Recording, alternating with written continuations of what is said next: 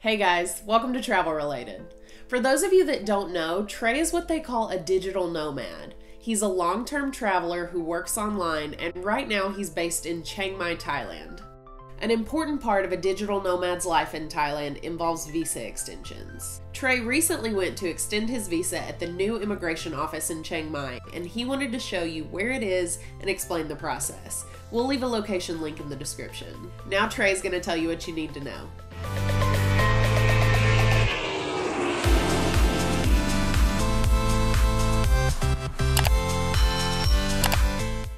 What's up guys, I'm here outside the new Chiang Mai immigration office. I just got done extending my visa for 30 days. I really like the new office. It was much faster than the old place. I want to say I was in and out in about 30 minutes this time. Usually it's around an hour. So if you're coming to Chiang Mai, this is the new office. This is right by the airport. It's in the southwest part of the city. So if you've extended your visa in Chiang Mai before, don't go to the Promenade Mall on the west side of the city like we used to do. Overall, I would say it's much better. It was a lot faster. I'd say one of the only cons is you have to walk across the street to get photocopies of your passport and visa. If you need to take a photo, like a passport photo, you have to walk across the street. Like, there's the office, then you have to walk over here. I'll show you some other videos of that. Immigration office. And here is where you get photocopies.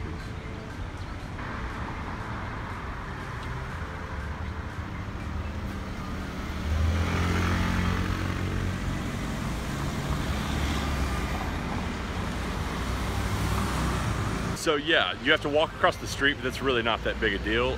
Just be sure if you bring your own photos, they're the 4 by 6 centimeter size. That's the size they want, like, because I know when you get a passport, they want the 2" by 2" size, okay? So they want a different size here. There's like 3 different sizes, but yeah, the 4 by 6 centimeter. You just need to fill out this form, the TM7 form. It's front and back. Just some basic information, your personal information, your passport, dates, you know, when it was issued, when it's good till. It's gonna ask for your address in Thailand. Be sure to bring your own pen. They have some that you can use here that are on little chains, but it's always way easier if you bring your own. So yeah, just filled out the form. I already had my photocopies made.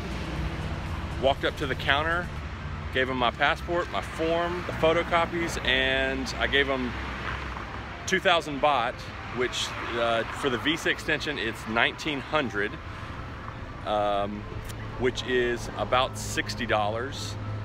And then they give you a ticket, and when they call your number, you go up and they take your picture. Then a couple minutes later they call your name, and you go pick up your passport, your visa extension, and your change.